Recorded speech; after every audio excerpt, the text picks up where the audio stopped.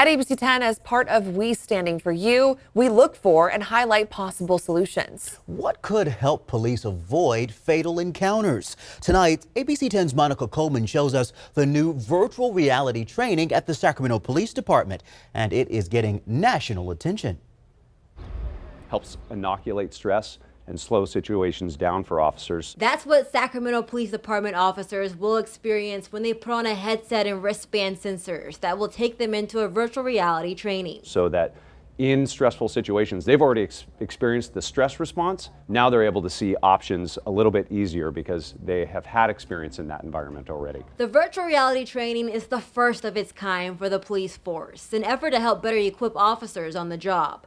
While in the simulation, officers will be faced with situations that officers get into across the nation that are all across the media and are become part of the national conversation.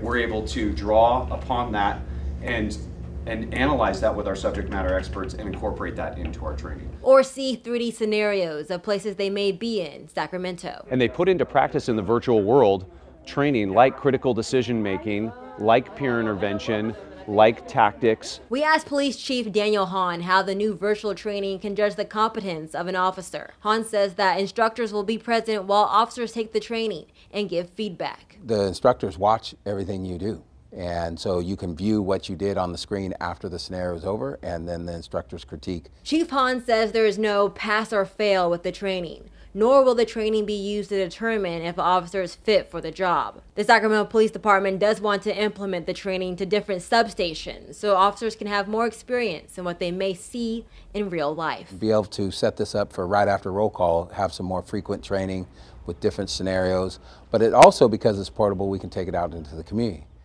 And of course, one of the big questions, how is the police department paying for this new virtual training? Well, we are told this is all funded by a grant for now.